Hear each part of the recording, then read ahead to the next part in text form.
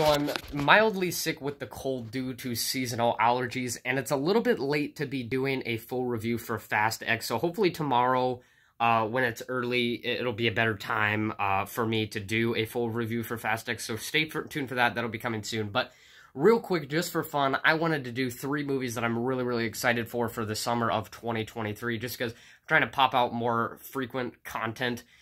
Specifically movie-related content. I'm kind of shifting into doing more movie-related content on my channel now. At number 3, I think I'm going to go with The Flash. This movie is supposed to shift from the DCEU to the DCU.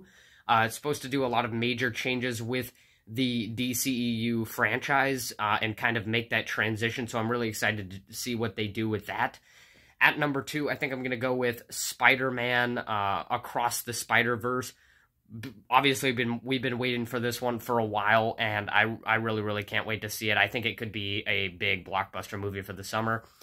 And at number 1, the movie that I'm most excited for this summer, and probably the whole year, this is a movie I've been really, really excited for, is Oppenheimer, however you pronounce it.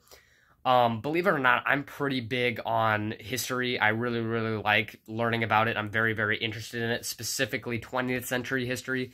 So as you can expect, World War II and the construction of the nuclear bomb, that's really, really going to pique my interest. And I think this could be an award-winning movie for Christopher Nolan, so I'm really, really excited to see how it comes out. And so, yeah, that's my 3 movies that I'm really excited to see for the summer of 2023. And I should be getting a full review for Fast X out as soon as possible. And then after that, we're going to be re-ranking the whole entire Fast and Furious franchise, so stay tuned for that as well.